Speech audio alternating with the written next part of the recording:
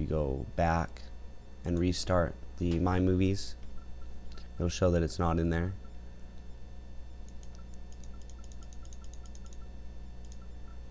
You can see it's on the hard drive, and Windows Media Center has found it. So you can go ahead and click on that DVD, and it'll show you all the information that the My Movies collection management found. So it found the description, the cast and crew, and all of this other stuff.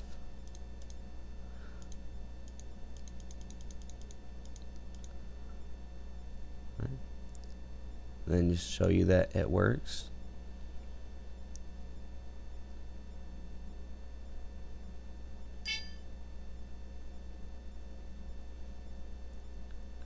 So it may look a little choppy on YouTube. That's just because of the software that I'm using to record my monitor. If you play your movies and they look a little weird, you can right click and it brings up these other options. There's a commercial for not downloading movies legally.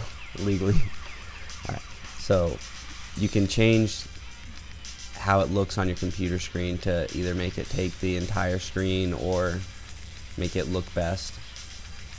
You can fool around with that and get it the way that you like it.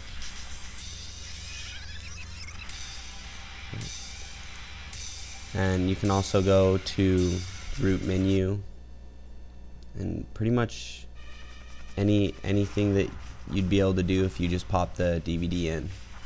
So this is by far the best option I have found to get a digital library of your DVDs on your computer. Okay, so we have one movie successfully on there, and as you can see, they'll just pop up like this on your sorry about that, the movies collection management. And these little bubbles right here will show you how complete the DVD is. So, and it's not referring to like the actual movie. The movie is on your hard drive, it'll play the whole thing. It's just referring to what kind of stuff is missing, and it'll show right here for Game Planet it only have 33%. It's missing barcode and some other stuff like rating and all that. You can change it manually, and you'll actually, if you change it manually, like say if I wanted to find the back DVD cover, you can do that kind of stuff, and it'll give you an option to actually get points for the My Movies.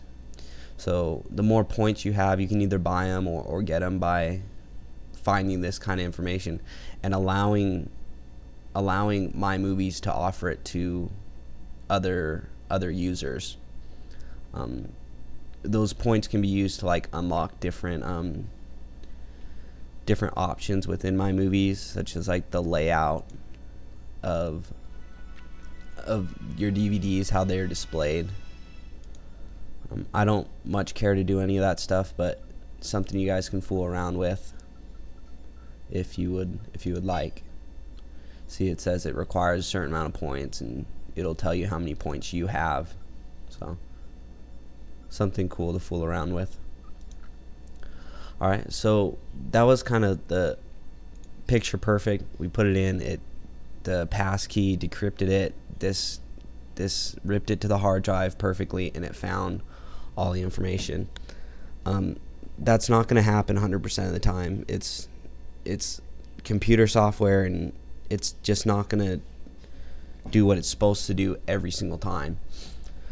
So I'm going to show you guys what to do when it doesn't work perfectly, because it's going to happen.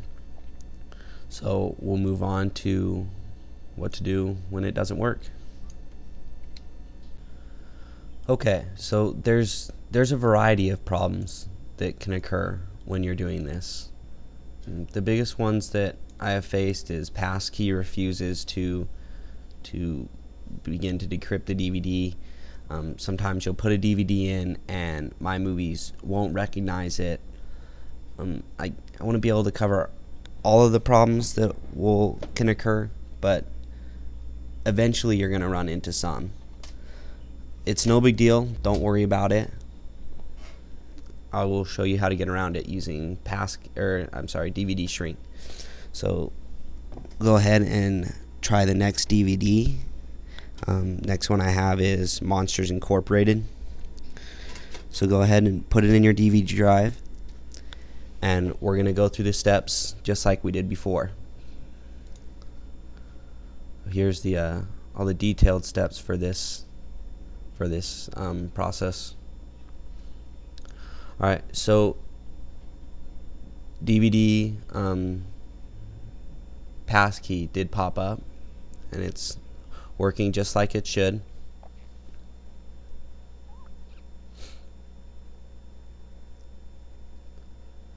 So we're just going to let it go through and see if the process works.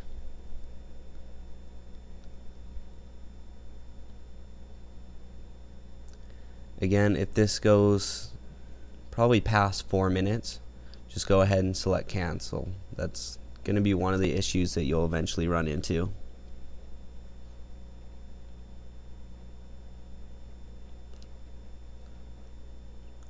Alright, so in this case, passkey did successfully work. Another issue that you might get is a window just won't pop up in My Movies. Even if you close it and restart it, it won't find it.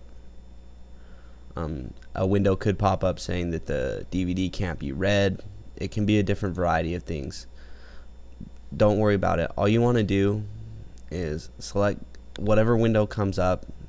If it's not the copy disc window, just hit cancel or no, or whatever it asks you. It may ask you to add it manually. Just click no, and then close My Movie collection.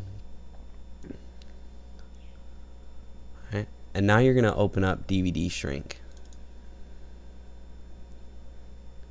DVDShrink doesn't need passcode. Doesn't need passkey to decrypt the movies. So even if passkey fails to open up and you try to start it manually and it still doesn't work, DVDShrink doesn't need it. So if it comes up and it works, that's fine. If it doesn't, it's fine.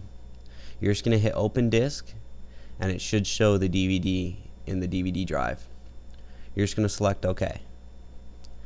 Now what it's going to do is analyze the movie. So this part should only take a couple minutes. Again, depending on your computer, it can take up to 10 minutes or longer, depending on your specs. So show up here the percent that it is completed.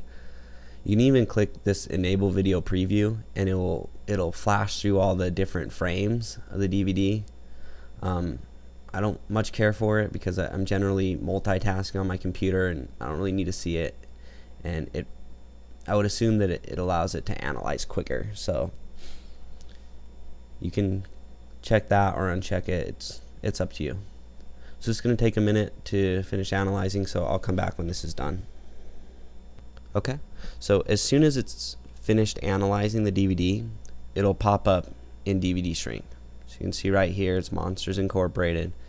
It has all these different folders, main menu and everything. DVDShrink is nice because it allows options to take off different features of the movie, different options, and make the file smaller on your computer. As I was saying before, putting DVDs onto your hard drive is going to take a good amount of space.